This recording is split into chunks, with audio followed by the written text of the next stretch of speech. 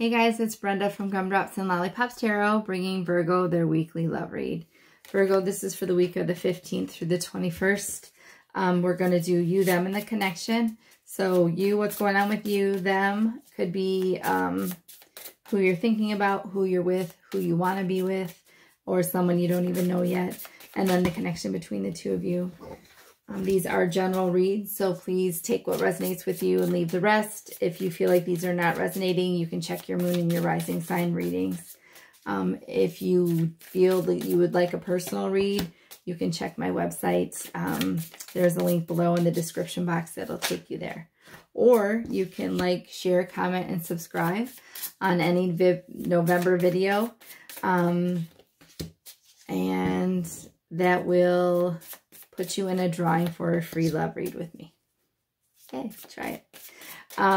Thank you all for your support. I really do appreciate you coming to watch my channel. I don't know if I just told you, because no, I don't think I told you. We're gonna get an Island Time Wellness Love Oracle card, a Hidden Truth Oracle card from All Things Intuitive, and a Moonology card from Yasmin, Boland. And I'm also clarifying with the Rider Tarot deck today instead of the Guilded Tarot. All right, guys, let's see what we got for your connection with Virgo's love connection. Those all decide to fly out. So Virgo, we have the Eight of Wands, which is rapid forward movement. So I think in your situation, maybe things have been moving very slowly. Maybe things have not been going exactly how you want them to, but I think there's going to be a rapid shift, forward movement into some situation. Something's going to start moving quickly. All right. For you, Virgo, we have you showing up in your power here, the Queen of Pentacles. So gender is not specific in tarot. So the Queen of Pentacles is an earth sign.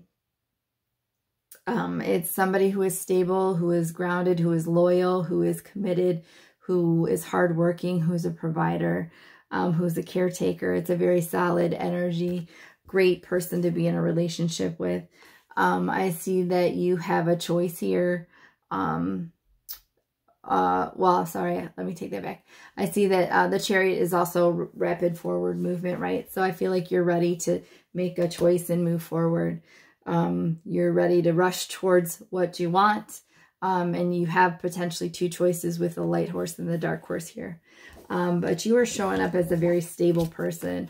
This is stability, marriage. I feel like, you know, this card is a twin flame card. So potentially this could be a twin flame connection. And if you don't know about twin flames, you can check them out. But they're often very bumpy roads and not like, you know, great happily ever after. It might end up happily ever after, but there's a lot of bumps in the road to get there, right?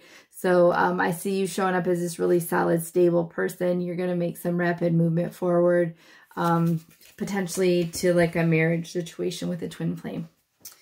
Your person, I think they're going through something here. I feel like we have the Seven of Cups, the Nine of Swords, and the Hangman. So I feel like the Seven of Cups can sometimes represent a lot of options or a wish fulfillment. But with the cards that are showing up along with it, it could also be confusion. So I feel like your person is kind of feeling confused. They're staying up in their bed, potentially crying at night, really saddened about a situation. They're undergoing like anxiety and stress. But they will be getting to the point they will start being kind of surrendering to what is healing. It's like letting go, kind of surrendering to the pause. So they're not necessarily making any forward movements themselves. They're kind of confused, feeling anxious and sad, and they're starting to heal. They're going to just let whatever be, and they're not going to necessarily do anything with that situation, right? Because they're surrendering to the pause, surrendering to what is, and allowing things to just kind of unfold the way it's going to unfold. The connection looks decent, looks really good actually. So we have the Fool card, the Knight of Swords, the Three of Cups, the Six of Pentacles, and the Two of Cups. I didn't want all those cards to come out, but they all wanted to come out, so that's what you get. So the Fool card is also kind of taking a forward leap, being optimistic and jumping into something that you might not be sure of what's going to happen.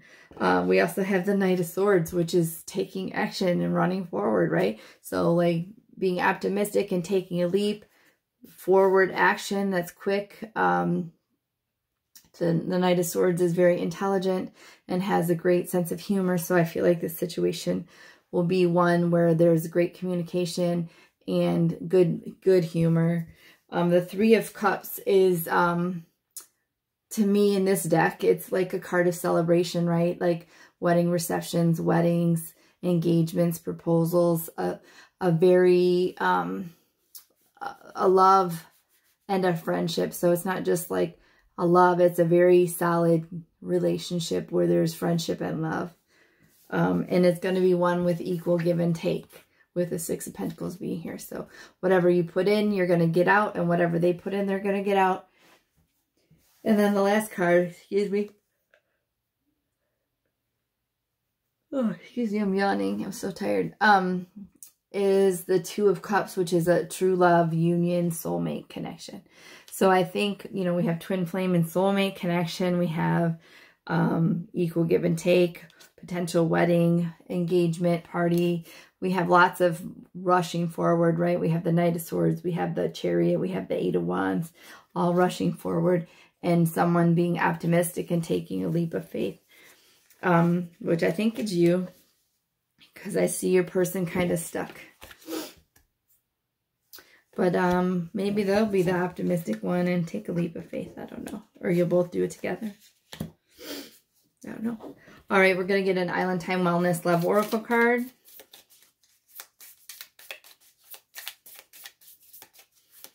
For Virgo. Lightning, sudden change, shocking news, surprise, epiphany, upheaval, and transformation. Yeah, so this is usually like the Tower card, but I feel like this is going to prompt, something's going to happen and prompt that forward movement. And then underneath that's a palm tree, stability, security, permanence, growth, endurance, and flexibility. So, all right, let's get a Hidden Truth Oracle from All Things Intuitive for Virgo.